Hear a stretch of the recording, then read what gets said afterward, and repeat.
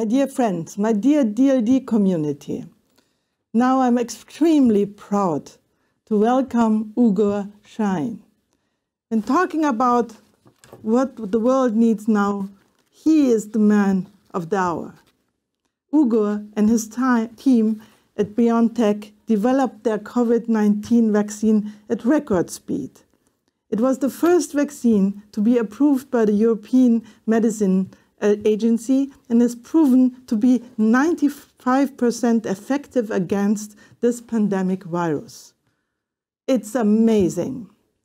Ugur, and I'm proud for this, first spoke at DLD in 2015. His talk then was about personalized cancer immunotherapies. For 25 years, Ugur and his wife have focused their research on novel approaches to fight cancer and to prevent infectious diseases. Their work has inspired Professor Sahin to develop new classes of highly potent mRNA vaccines. You just heard about them at Stefan Oschmann's and Party's talk. I'm proud to welcome him here today to hear about his work and his insights on how we can prevent the next pandemic. Ugur, the floor is yours. Thank you for being with us.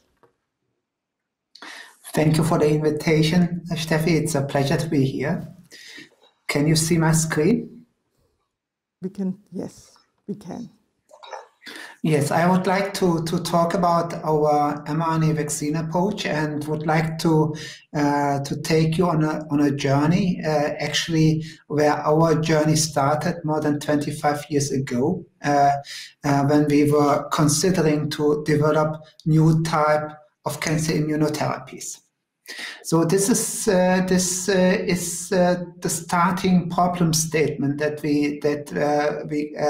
we had more than 25 years ago. As a key question for us was why so many cancer treatments are failing and what is the root cause. And our hypothesis was that the root cause for cancer treatment failure is that every cancer is different. Every patient, cancer is occurring by DNA mutations, and these DNA mutations are random. So every patient is acquiring other type of mutations, and these mutations accumulate over 20 years, so that every cancer patient has a different tumor, and even every tumor cell is different. So this is an ongoing system of mutations, and cancers are genetically unstable. The question that we asked at that time is it possible to develop treatments which are as unique as cancer patients are? And we came up with a simple concept. We said, if every patient has a different tumor, why don't we create vaccines, individualized vaccines, which are tailored to every patient? And the way how we considered that is to analyze the tumor, identify all cancer mutations, and then develop a vaccine which is specific for these mutations, and then use this vaccine to induce immune responses that can attack the cancer cells. So this concept, of course, requires that we would need to make a vaccine on demand. And since the patient has a growing tumor, this needs to be done fast. At that time, more than 20 years ago, we asked the question, which type of technology can we use? And we came up with the concept of developing mRNA vaccines. The main reason for using mRNA vaccines is that mRNA vaccines can be produced very easily. You just need a DNA template for that. You can use an in vitro synthesis. This is a reaction that can be done in a few hours to produce the vaccine mRNA. And then the vaccine mRNA can be protected, for example, with a lipid nanoparticle, and can be engineered in a way that is taken up by the cells of the patient, and and the vaccine itself, the protein itself, is produced inside of the cell. So that means we would bypass with this technology, which would allow us to make vaccines in a few days, bypass the need to make the vaccine antigen, which is made by the patient's cells itself. So we invested more than a decade research into this technology, and in 2014 we started a clinical trial for the first time, showing that this approach works. So this approach is depicted here. We get a sample from a patient, we do the mutation discovery, we determine the mutations, and then we select the mutations, and then we make a messenger RNA vaccine just tailored to this mutations. And then the vaccine is administered. We have shown that this approach indeed results in strong immune responses. So these are immune cells of one patient before vaccination, and this is after vaccination, showing strong immune responses. When we started this approach in 2014, the time required from the sequence to the vaccine was about 3 to 5 months. So we invested into technology, we invested into processes, and reduced this time to 3 to 5 weeks in 2019. And moreover, our team at BioNTech trained this approach and produced vaccines for hundreds of patients. So this became a routine. Then in 2020, in January, we planned to continue our cancer research, but then we got aware about an outbreak in China. And this is the SARS-CoV-2 outbreak. And it appeared that this outbreak, like many outbreaks, initiated with an increasing number of cases, but then with a number of reactions and control mechanisms, and the number of cases sharply dropped. So it appeared that the pandemic is already in control in January. But then I read a paper in end of January. It was published in Lancet, and this paper described in a very detailed manner infections in a family with this new type of virus. And this description was very, very informative. It was about a new disease, a new coronavirus. It was clear that the human population is susceptible to this infection. It was clear that the virus has a reproductive number of more than 2. It was clear that the disease had a significant mortality. And what was new, what was really, really concerning is there was one case in this family who had a PCR positive disease, but was asymptomatic. And this was concerning because having such a pattern means that this fulfills all criteria of an outbreak with a high pandemic potential. On the same day, I did some research and found that Wuhan, the city where the outbreak was, is one of the best connected cities in China. And it has an international airport. Yeah, and within 1 week, there were more than 2,300 flights, indicating that this outbreak will not stay local, but could become a global pandemic. We had this mRNA technology in place, and we knew that we can make extremely fast vaccines. So we felt the obligation to start a vaccine program. Already on the weekend, we started to read literature and to understand how we could build a vaccine. Fortunately, this virus was a member of a family, and other members had occurred 20 years ago.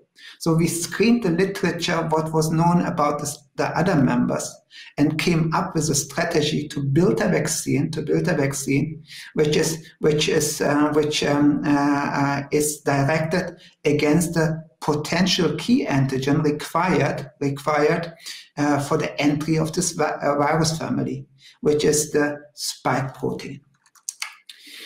So we were not experts on this virus, but we were experts on immunology and immune engineering, and we knew how the immune system works against viruses. For controlling viruses, you require antibodies. Antibodies are produced by memory B cells, and these antibodies can inactivate and neutralize the virus and inhibit their uptake. Then you have CD4 T cells. These are helper cells that orchestrate the immune response. And then you have CD8 T cells, which are able to kill infected cells and provide a second layer of control.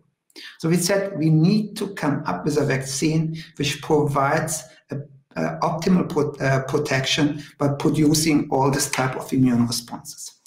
We started with more than 20 candidates and evaluated them in a preclinical setting. And what we did is we took the sequence of the virus, make a messenger RNA, formulated that as an LNP, and brought 4 candidates to clinical testing for clinical evaluation. So within 3 months, we were able to start the clinical trial in Germany. We started collaborations with our partners Pfizer and with a Chinese company Fosun Pharma to ensure that we build on an international collaboration to ensure that we can do global clinical trials. And we started clinical trials in Germany, in the United States, in China, and on July 27, we started our phase 2 clinical trial, recruited more than 44,000 subjects, and on November 18, we got the first read out of our vaccine trial showing the 95% of efficacy. So this was a 10-month journey from the sequence to a phase 3 evaluated vaccine. So this was a global approach with clinical testing in the United States, in South America, South Africa, in Europe, in Turkey, in China, in Japan, in Australia. And the key findings of this trial have been published with a high protection rate, overall protection rate, and most importantly, a high protection rate in subjects older than 65 years old. So this data indicated that we have an effective vaccine, and of course, then the next challenge is to make the vaccine available worldwide. And this means regulatory approaches and collaboration with international authorities. In the meantime, we have been able to get authorizations and approvals in 66 countries, and we started to deliver vaccine into 66 countries. And of course, this is a manufacturing challenge. What we have also been able to establish is a collaborative network. Actually, the demand for vaccines created a new messenger RNA production ecosystem with established pharmaceutical companies like Merck, Novartis, and Sanofi joining as supporters, as well as specialized biotech companies providing, for example, lipids or providing the opportunity for formulation. So, of course, the manufacturing is one of the greatest challenges here. Again, the way how the mRNA is manufactured, we need a DNA template. The mRNA is produced by in vitro transcription. Then we formulate the mRNA. Then we need the quality control release, and then we can supply. To just give you the challenges in numbers, in 2019, over the year, we had produced 10,000 doses of mRNA in total. In 2020, we were able to produce 25 million doses. And for 2021, we aim to deliver up to 2 billion doses. So this is a scaling up factor of 200,000 within about 18 months. And this is, of course, a huge challenge. The next challenge, of course, is that the virus is evolving, and there are additional mutants which are coming up in different geographic localizations. There are mutants in South Africa, in Europe, and in South America, and this is the normal way how viruses mutate and evolve. But what we also see is that the viruses evolve in individual patients, particularly if the patients have a longer type of disease because of being immunocompromised. This type of mutations are, of course, random, but the selection pressure, the immune selection pressure, creates particularly antibody escape mutants. So these are all regions where antibodies bind and antibody binding sites for neutralization. And what is evolving are viruses which carry mutations in the antibody neutralization sites, or mutations which make the spike protein more stable or ensure that the spike protein could bind better to its receptor. But this is something which is normal. Viruses mutate, and particularly they mutate if many people are infected. So far, we have evaluated more than 25 variants of viruses, and for almost all of the variants, we could show that antibody responses generated against BNT162b2 are still able to neutralize mutants almost at the same level. Here's the example for the UK variant. The only exception is the South African variant, where we still see strong neutralization, but overall reduction of neutralization titers up to a level of 3. So what is the strategy how to deal with this type of emerging variants? First of all, I personally am not too much concerned, because the type of immune responses that we are generating are combined immune responses. We have the antibody response and we have the T-cell response. And the T-cell response is a second layer of protection. But it is important to be prepared. So the steps for a vaccine adaptation requires, first of all, that we get a vaccine adaptation process in place. So we need a clinical trial. We could call this trial blueprint trial, to ensure that in this trial we manufacture an mRNA vaccine which is tailored against a new variant. Then we can evaluate the safety and the immune responses and the comparability of the immune responses against this variant and against the prior variant. And if the data are reasonable and safety is proven, then we could obtain an approval for a vaccine adaptation process. This could be a universal approval, which would allow us to continue to monitor variants. And if we believe and if there is reason to change, then we could adapt the vaccine whenever really needed. So the vaccine change process is the same as the process for manufacturing the original vaccine. That means we need to define the pathogen.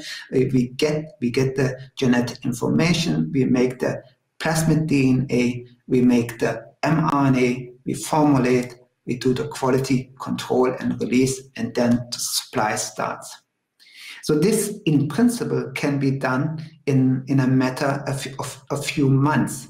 And this is indeed required if we would get a super variant, which could have a higher infection rate and could be able to escape the immune responses. But at the moment, I do not see a great concern of the existing variants that this is going to happen. So, of course, we are always concerned, but we should not forget what we have already accomplished. So this is the number of COVID cases here in Germany. So from February 2020, when the first cases were observed in Germany, until now, in the last 12 months, there were 2.39 million COVID-19 cases in Germany. So the first vaccination started in Germany on December 27, and we have about a little bit less than 2 months. And in this less than 2 months, we have already vaccinated more individuals with than COVID cases. So we have already overcome and the situation. We have more vaccinated than actually infected people. What is even more encouraging is if we look to the daily vaccinations and daily COVID-19 cases. This is the statistic from February 19. Last Friday, 7,300 new COVID cases and 89,000 new vaccinated subjects. This is only possible by a collaborative approach with the European Commission, with the EMA, with the Paul-Ehrlich-Institut, with the Bundesregierung and the Bundesländer. And of course, this is a huge logistic challenge, but I believe everyone is doing great. Otherwise, we would not be here where we are. So in a summary, this was the fastest vaccine developed and approved against a novel pathogen in medical history. So these are the development times for selected vaccines, and so far one of the fastest vaccine developments was the development of the mumps vaccine against a new pathogen. It was about 4.5 years. Here is the development time for the COVID-19 vaccines. So vaccine development started in 2020 and and we got the first conditional approval in December within 11 months. The success was only possible because we have a new type of compound. mRNA is a versatile new pharmaceutical. This was only possible because of decade-long research on mRNA vaccines and because of the competences that we had built in our personalized cancer vaccine approach. Actually, we had started to make a vaccine for a single individual, and we ended up to make a vaccine for the whole mankind. This was a science-driven collaborative approach, and it required the full commitment of partners and close collaboration of all stakeholders. We are positive that mRNA vaccines can enable the fast adaptation of the vaccine to newly emerging SARS-CoV-2 variants if they are needed. First of all, we need to get all vaccinated and ensure that we can build herd immunity already until end of summer. Thank you for your attention. Ugur, thank you so much. Thank you so much for sharing your journey from the beginning of your research to now. And what you did is serving humankind, all of us, the global population of the world. I'm deeply impressed, and I'm convinced that what you did, you and your team did, is made history for all of us. Thank you for this. Thank you for sharing it. Thank you for being such a charming, decent human being. I'm proud that you have been here. And as you can see, my words almost, I'm so touched seeing you. Thank you, Steffi. It was a great pleasure to join. Thanks for the invitation. Thank you for coming. Thank you. And we are looking forward to the next steps of BioNTech. Of course, of course. A big summer party. See you in 5 years again, maybe earlier. Thank you.